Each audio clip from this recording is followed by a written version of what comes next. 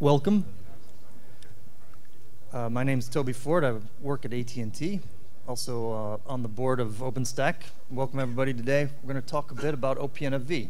And I have an esteemed group of panelists here to join me to talk about this newer project, newer effort, but one that holds a great amount of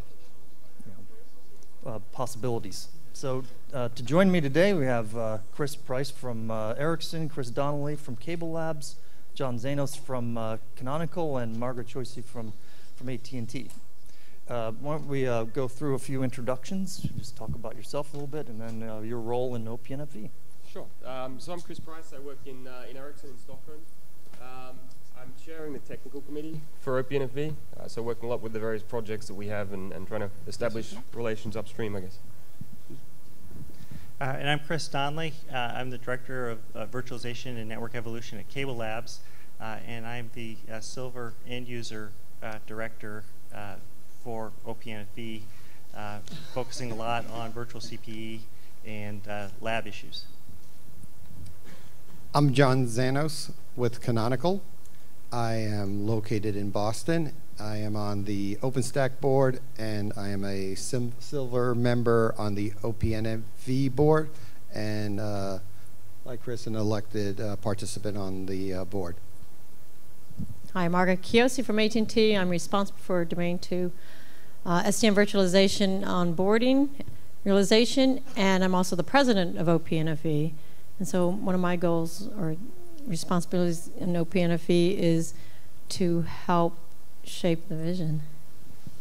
Thanks. So why don't we start with Margaret? Why don't you tell us a little bit about where did OPNFV come from, and then a little back history with you and yourself about standards, MEF, your work there, and then how that evolved into ETSI and all that, and where did OPNFV come from? Okay, so let me state something. My role has always been to not do external forums, and I failed miserably. So a few carriers got together, I forget now, 3 years ago, and we were all trying to do virtualization of our different network functions. So we decided to see if we could create an industry forum where we can get the vendors, users in this space to participate together. And we had a debate of where to do it, and we ended up converging on ETSI and doing this organization called ISG-NFV, because it was set up as a task force where you could organize any which way you wanted. And we had very clear views of how we wanted to operate, given our backgrounds. We wanted to pick a place where most people were members, but we were also looking for an environment where anyone could join without paying. And that we could decide on, agree on, concepts and so forth by having consensus and not doing formal voting. And we needed an environment that had structures for, the IPRs and administrative things like that.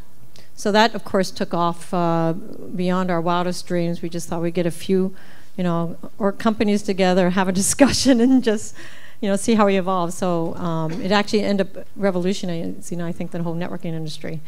Anyhow, so some of the former leaders, as we were going down this path, ETSI-NFV was only supposed to be a 2-year stint, if I call it that.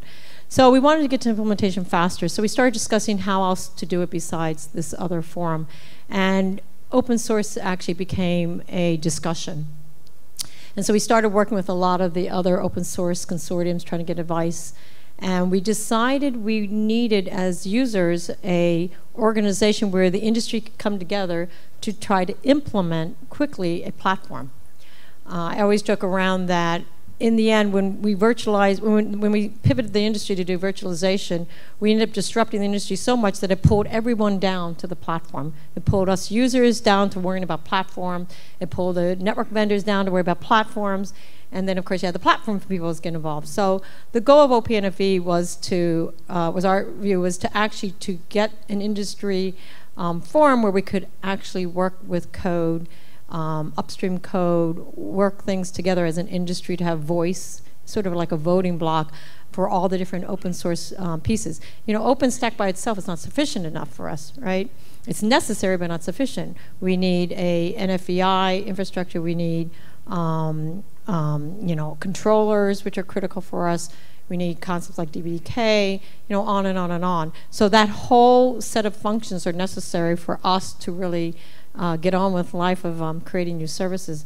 So that's why we created OPNFV as a industry forum which allows us to implement what we actually envisioned in the ETSI's GNFV. So next, Chris Donnelly, or maybe I'll call you CD now. He's not really allowed to have two people with the same name on the same panel. So CD, tell us a little bit about Cable Labs and maybe what it does and maybe how similar or different it is to OPNFV and what it does for the cable industry. Sure. Cable Labs is an R&D consortium made up of large cable MSOs around the world. We currently have 57 members representing about 158 million subscribers around the world. And we've been involved with SDN and NFV since about 2012, about the same time. We first started off with some internal use cases. We joined up with NFV in 2013. And we've been expanding our influence in the organization. When we looked at the use cases, we found that the real key for our members, the real benefit for SDN and NFV is in being able to deploy new services much faster than we could in the old environment.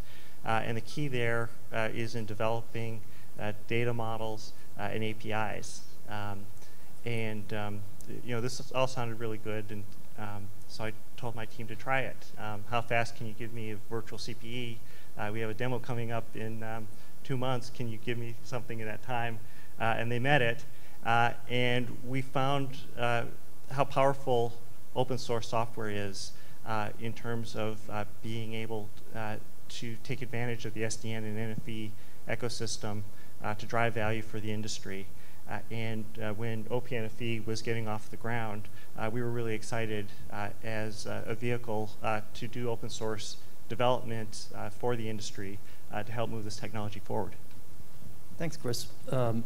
Mr. Price, why don't you tell us, why don't we get into the nitty-gritty, like tell us what does OPNF really do? What's, when it comes to when we talk about open source and the code involved or the testing involved, what is it? What is it really doing?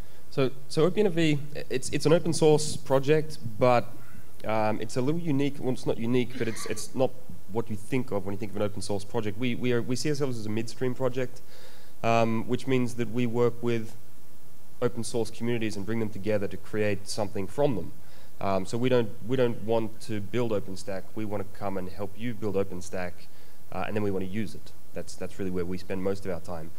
So we're trying to build essentially a reference platform for the NFV domain. And as Margaret alluded to, that's not quite the same as what you want in an enterprise domain or in a private cloud domain. There are differences, and at a high level, they're pretty much, yeah, they're not so different, but once you actually dig in a little bit, there's significant difference and significant cost in moving between what you need in each of those domains. So we're midstream, we're focused on telco, we're focused on the NFV domain, so we work a lot with the ETSI organization to understand what do we need to achieve as an industry, and then we try and actually working with open source communities build it. So at the end of the day, we're in the process now, we're 8 months old, so we're in the process of getting our first release out the door. It should come out very soon. It'll come out very soon. And what we've learned in that process is really the difficulty and challenge of bringing together all of the upstream components, putting them in such a way that you can then deploy them to a physical infrastructure and essentially build out a data center. And in the last couple of weeks, we've got to the point where we have auto deploy running. We're able to hit a number of labs. We have 21 labs around the globe. So we have 59 members, I think. 59 members, and a lot of those members come wanting to do something, so they come with a lab. You know, we've got a data center. Can we get the OPNFV stuff running there? So we hook everything in. We have a CI pipeline that basically spreads out to these various labs, and you can auto deploy. And we want to prove that we can deploy easily and well, so we're running auto deploys every 4 hours at a number of the labs, and then we run nightly deploys to other labs, and we essentially just try and prove out the platform we put together. And in parallel to that, we have a team that are working with requirements. In other words, okay, we've built the platform, but it doesn't do everything we wanted, so we start to study how we're going to achieve the features that we need in the platform in the future. So we have a process there, which is kind of like what you would do before you started writing a blueprint, I guess. And that process leads into writing blueprints. So we start to sketch out, okay, this seems like it needs to be done in OpenStack. Let's write a blueprint for OpenStack. And then we come here and we try and talk to you guys about what we want to do and set about getting it done so that we can then pull it back downstream. So once Liberty's out the door, we're going to be pulling it down and we're going to be trying to run it. We're going to try and run applications on it and see how we go. Excellent, thank you. John and I are on the board of OpenStack together, so we've talked much about this topic in the past of how to focus in a particular vertical and solve specific vertical problems with OpenStack. John, tell me a little bit about OpenStack's role in OPNFV and how, we're at the summit today, how can the OpenStack community help OPNFV? That's an excellent question, Toby, and I think there's an opportunity to bring information back and forth.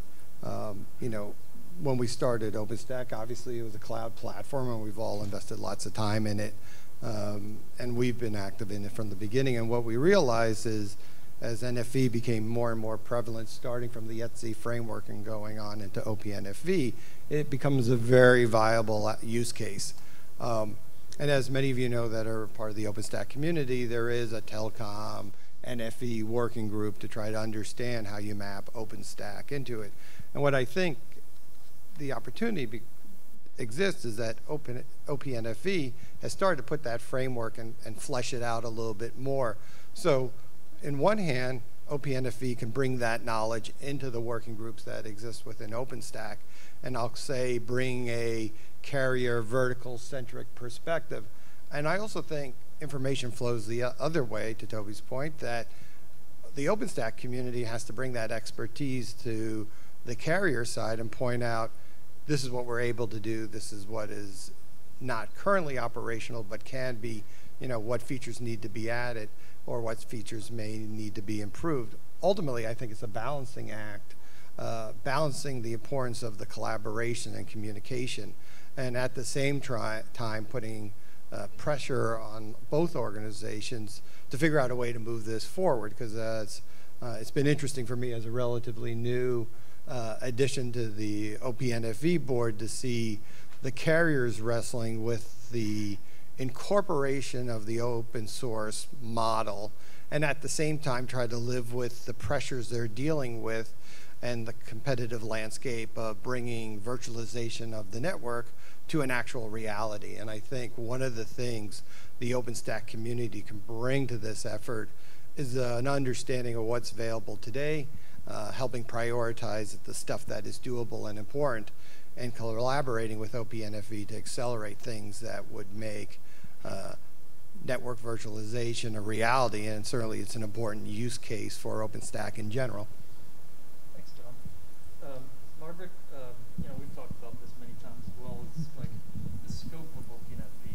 Why did you select this particular NFVI as the boundary? Why not get into more of the VNFs? Given my thing with VNFs and not being cloud-like enough, like that area needs some help, quite a bit of help. So what are you doing with the VNFs today, and what's the rationale for leaving the boundary at this level? So the dotted line is initial, and it's really, what's a platform? So the goal was to try to create a platform that we all can use, which is really going all the way up, if I use some of the term, the Mantle stack, like the cloud foundries and things like that. So that's the vision. A platform where I can instantiate an application in a virtualized environment or a container environment, and I can do the life cycle of it, and then as that application moves for whatever reason, to have the network access move with it. That's simply what the platform should do. Now, whether you call it Mano, NFVI, and so forth, I actually don't care. Whatever it takes to do all of that. the area of actually getting into VNFs per se, where we start getting involved in open sourcing VNFs, it's not really the focus. I guess if we solve the platform, fine, we can evolve to that, but I think the platform part is the hardest piece right now. And again, like I said, once we get the platform complete, I mean, like I said, instantiating that application in a virtualized environment, moving that application and the access that goes with it and all the FCAPs that goes with managing that application as well as the platform, once that's solved, then I think our job is done, and then we can, move up to the next stack. All right, thank you. You know, if I can chime in, I mean, one of the other reasons is well, you need a scope to start with that you can actually achieve. But working on the VNFs, coming from a VNF vendor, working on the VNFs is you can do a lot of things on the VNFs, but you really have to know what the VNFs are running on if you're going to do it well.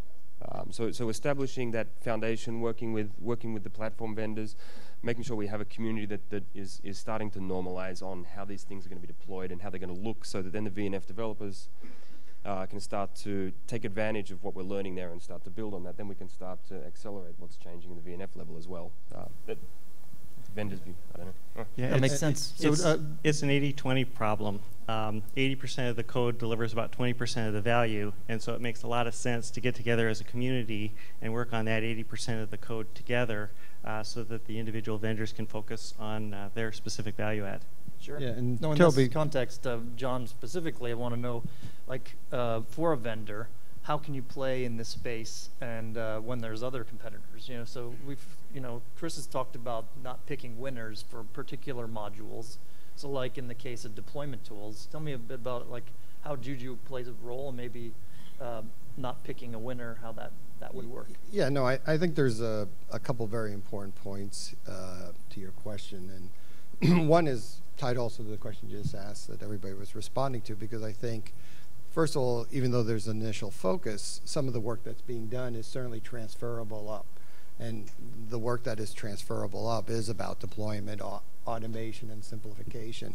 You know, as somebody that supplies, you've been to OpenStack distro and OpenStack, and in a way fills that vendor role, you know, I think the way OPNFV is looking at this as a loosely coupled architecture is very positive. And so our view is that there's a certain amount of pluggability that you want to preserve that allows people to talk about different deployment tools and different mechanisms. What we've been trying to do with Juju as an open source service model is to deploy applications. Now, one of those applications can be OpenStack itself, and then another category is certainly the VNFs. But there's other models that are equally applicable. So we had this conversation actually, yes, and I think Chris used a good analogy. Rather than trying to select winners, simply put, we want to allow for options to be evaluated, and for the options that can be successful and can solve the problems at hand, those will get accelerated naturally. But anytime you actually try to, you know, presumptuously pick the winner, I think the only thing we do definitively, both in OpenStack and other boards I've been involved with, is you make the wrong decision. You know, none of us are particularly good at predicting the future. What I think is very positive that OPNFV is doing is creating a framework for people to propose options, and then creating a open playing field, so to speak, for people to demonstrate what will work and not work. And that's really how we see ourselves participating, not to speak lobbying for a particular end state, but rather participating from the perspective of encouraging a framework that multiple solutions can be looked at for solving the problem, and the one that is best at actually doing that has the opportunity to move forward. Sure, makes sense. Thanks. So, so it's pretty crisp boundary when it comes to deployment tools like a Foreman, a Fuel, or Juju. But when it comes to SDN and ODL, tell me a little bit about, it doesn't matter who answers this, why ODL first? And then what are some options going forward? Is it just going to be ODL, or are we going to see maybe the contrails, OVNs, other things show up as well? I can take a spin at this one. So one of the things we wanted to do was ensure that we're able to integrate different components. So we didn't just want to start with the easiest possible thing. So we said, let's bring in an SDN controller. Let's make sure that we can use it, we can deploy it. Let's make sure it's one that's focused on WAN-centric use cases as well. And not only that, but let's find one with a good community. Let's find one that we know we can collaborate with. There were a number of members of OPNFV are also members of Open Daylight, so it felt natural for those guys to want to do that. And it wasn't a pick the winner. It was just a, well, we have guys working here. We know they can help us. Let's start here and get the ball rolling. It's certainly not a question of picking a winner. We ran Arno as a very constrained activity. We have a total of 5 projects actively involved in the Arno release activity. We have 31 projects active in the community, which will then, of course, come up in release 2. But for release 1, the point was not to find the right platform. The point was to build out our global labs, build out our CI pipeline, make sure we can deploy. 8 months ago, we had nothing but a PowerPoint presentation saying we wanted to do something, and the first release was really about getting that architecture and the pipeline in place, I would say, the deploy architecture and the CI, so that we can then do more. So once we have Arno at the door, then, well, we have a project already from the Open Contrail team. There will be an Open Contrail solution, there will be an Open Daylight solution, there will be an ONOS solution, and that's just the 3 that have put their hands up already. Anyone can put their hand up and say, okay, we have an SDN solution that we'd like to make sure fits into this, or we'd like to be able to put into this and evaluate how it works with the use cases that you're trying to define. It's an open door, an open invitation. Sure. Yeah, so can I? Yeah, so we had this big debate of whether or not we should do multiple things at once. But the problem is it's challenging. So we picked this initial pieces, which actually some of it became a debate, and just to see if we could get it to work. And it's had its challenges. But our goal is, in the future release, to make sure we have a build structure that can allow us to customize based on customer needs. And whatever components people bring to the table, they have to participate. And so if you have your favorite component that you want to try in this build structure to flush it out, definitely participate, and then it'll help us make a more robust build structure. And if I could just expand, because it was interesting for me, because we were encouraged to participate in OPNFV in the last 30 days, 60 days or so. And I did have a chance to talk to Chris and Margaret about this very point, because my concern was, by being prescriptive, are you freezing the marketplace? And I think the OPNFV board has been very thoughtful on viewing it as a pluggable structure or framework, and equally, if not more important, been very consistent in communicating that and making sure everybody understands that the first decisions aren't necessarily the last decisions. And that's a very important part of how this is going to move forward, because I think broadly nobody wants to stifle innovation. You want to encourage it. And certainly NFV is at the very early days, but on a real expedited timeline. So we certainly all could benefit from lots of innovation. Thanks. Yeah, one part of OPNFV that I really like are the community pages, and how they kind of bring your eye and your focus to a set of things that, like an OpenStack or ODL, can do to help make fit the telco use cases better. Can you talk a little bit about that, and how that is helping to sort of facilitate and streamline the upstreaming of code that maybe the telcos or the telco ecosystem is doing that maybe has been problematic in the past, and how that's maybe helping? Sure. So you're right. We have community pages and we have community focus groups, and we have, at the moment, we have 4 that I think have been sort of evolving and emerging. The OpenStack one was the first. Open Daylight, Open vSwitch, and ONOS are the current community pages. The idea of the pages is that's where, within the OPNFV project, we pull from upstream. So if you go to the OpenStack page, you'll see all the OpenStack processes for blueprint writing, you'll see all the template links, you'll see everything on how to work with OpenStack, what these guys expect, how they want to see things when we walk in the door with a requirement. So we try and pull in from the upstream there, and we try and make sure we pull some people with us. So we have people from the OpenStack community actually engaged in those communities, working with us and helping us sort of understand not only how to get the blueprints upstream, but what actually makes sense to upstream, right? I mean, it's no point coming to OpenStack and asking for a implementation somewhere else. Anyway. The other thing we do is we map our features and our requirements in our projects to the blueprints and things, so we keep a track. So if someone comes in who's looking at a blueprint and you see that it came from OPNFV, you can come back to our page, you can look at the blueprint, and then it'll link you back to all the work that we've done beforehand and make everything sort of contextual for what we're trying to achieve. But primarily it's the engineers that we have working in the community, and it's the engineers that come in from the OpenStack group working with our engineers that make it successful. The rest is just the reference material. It's a place to collaborate. Sure. So CD, tell us a little bit about your the actual labs that you've put in place and maybe helped out the OPNF community and contributing to making it better. Sure. Cable Labs has been doing testing and certification for our members for 15, 20 years now, we're trying to help the vendor community to bring solutions to the marketplace and make sure that it works in an interoperable fashion. So this was a natural extension for us.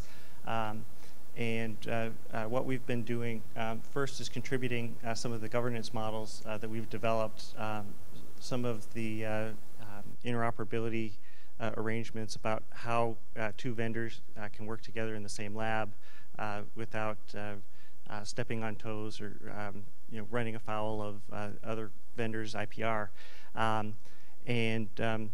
Beyond that, we are standing up our own lab. We have one pod that we're currently installing in our Louisville, Colorado facility, and then looking to expand out into Sunnyvale as we get a little bit further on. We're currently in the process of tying our CI/CD system in with OPNFV. Thanks. Margaret, tell us a little bit about the participation in OPNFV.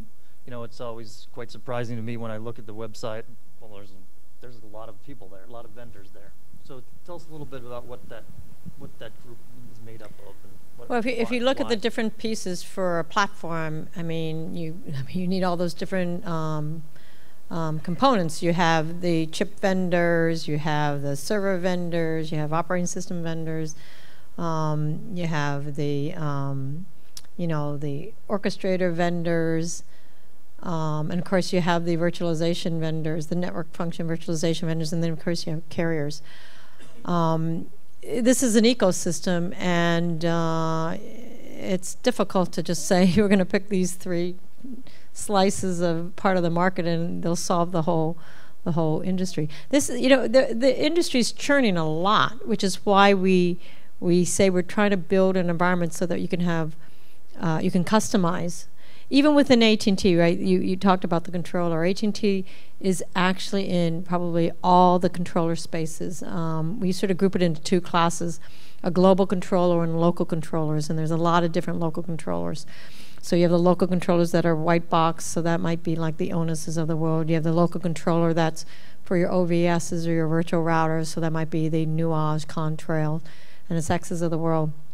And then you might have a global controller, which is like an ODL point of view. And we ourselves, because as the industry's all over the place, realizing that you have all these different sweet spots for all these functions, and AT&T's huge. Our target is to virtualize 75% of our network by 2020 to get it onto an SDN NFV platform, and the goal is to have 5% by the end of this year. So we are doing it everywhere, and so it's pulling in all these different pieces, the best in breed of all these pieces together, and it's not just one. So even within AT&T, we're finding we have multiple different combinations from a platform that we need, and so we're building these multiple versions. So as an industry, you can imagine, right, it's even broader. So it is a lot. Now, one thing I would sort of just expand upon what some folks have said, even though it says carrier, I really do firmly believe whether it's enterprise or carrier, the requirements aren't as drastically different as folks might think. And we are actually encouraging end users, whoever the end users, to participate versus just carriers. The ETSG NFV, even though you see a lot of carriers, it really was for anyone who is focused on virtualizing network functions or virtualizing functions that have then access moving with it. And then, of course, this side is to implement. The more broader user base that we have, I think, the more robust the platform will be. And Toby, if I could just add a point, what's been interesting for me to observe is the deep involvement of the carriers. And in doing so, they bring a laser focus on a particular use case, which the OpenStack effort in general doesn't really have, because it's a platform that goes very broadly horizontally. Clearly, NFV is a big use case, but to have the carriers actually at the table talking about the challenges they have and the priorities and the timelines, I think bring a very sharp focus on what needs to be done when. Bringing that perspective into the dialogue of what happens in the broader OpenStack community, I think, is very valuable. So in that same context, though, I mean, for Canonical, why? Why do OPNFV? What's the value for you guys?